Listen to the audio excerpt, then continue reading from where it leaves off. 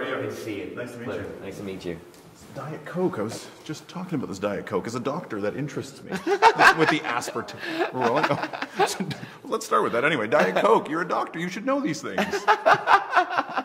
Well, I mean, I drink. If you do anything in moderation, it's good. And I love.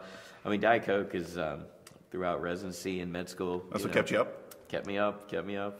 Everything in moderate. The opposite of chow. Opposite of chow, yes. And I'm the Coke Zero spokesman, so I do something Coke Zero. Okay, so you have to drink. So I love Coke Zero. Yeah, I love it. Yeah. So you said we'll just talk about the movie. As an actor, this is the best thing I've ever done. You've said, I think it was on Leno last week that you might have said that. Yeah. Why?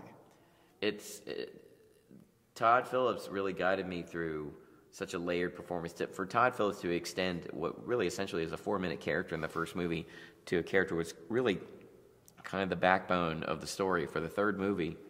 For him to guide me through that and for me to have the biggest role of my career. And he knew exactly when to give me latitude and let me be myself and let me do my thing.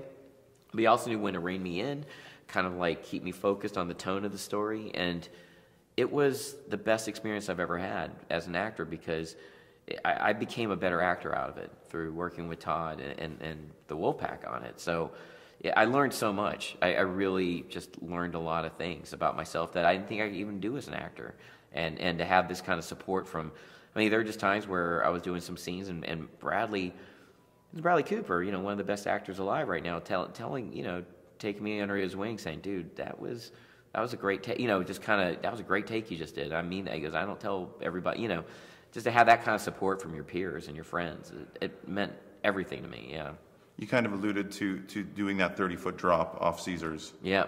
That was actually you. Well, 30-foot drop at another point in the movie. So so it's I know what yeah. Okay. And so that was all me. That wasn't a stuntman. That was that your first time doing that kind of work? Yeah, I'm massively afraid of heights. I don't do harness work. I've never done a 30-foot.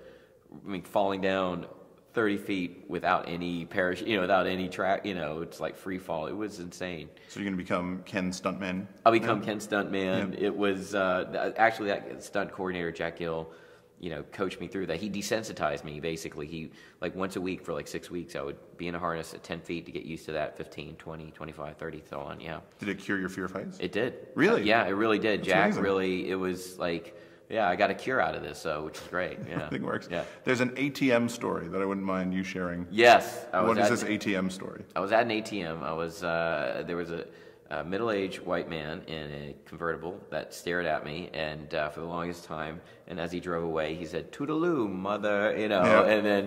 and not the beauty of that. It didn't only happen once; it happened twice. At that same ATM a few months ago, another middle-aged white man, another convertible, said the same thing, "Toodaloo, mother effer," and then drove away.